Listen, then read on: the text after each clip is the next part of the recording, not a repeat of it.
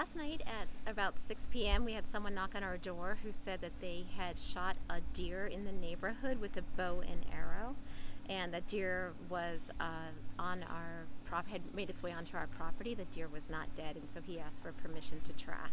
And at that point I was trying to figure out why he was shooting with a bow and arrow in our neighborhood where the houses are pretty much close together. I ended up giving him permission, but realized the deer was not dead, and we had the police come out.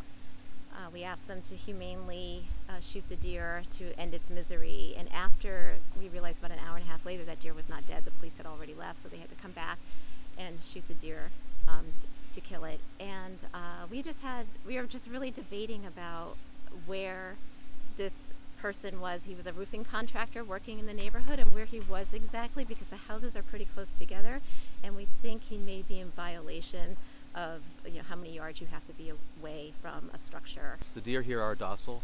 This is a residential neighborhood. It's landscaped to look wild, but it's not a wild neighborhood. There are children that play in yards.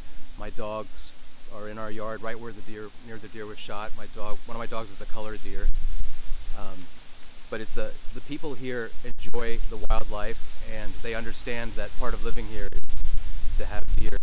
We've never had a situation like this before with hunters.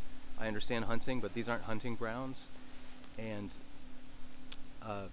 no one asked permission, and I didn't realize that we would have to post no hunting signs in our yard.